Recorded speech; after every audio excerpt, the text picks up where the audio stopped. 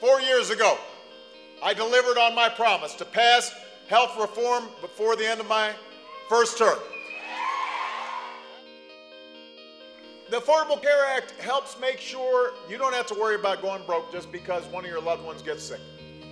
Insurance companies can no longer place lifetime limits on your care. They can no longer jack up your premiums without reason. They can no longer drop your coverage when you need it most. They can no longer discriminate against children with pre-existing conditions.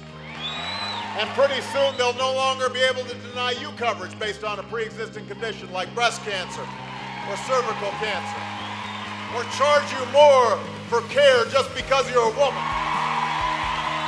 Obamacare secured new access to preventive care like mammograms and cancer screenings with no copay, no deductible, no out-of-pocket costs for more than 20 million women. And now most health plans are going to begin covering the cost of contraceptive care. Now, understand, this is crucial for women's health. I don't think your boss should get to control the health care that you get. I don't think insurance companies should control the care that you get. I don't think politicians should control the care that you get. I think there's one person to make these decisions on health care, and that is you.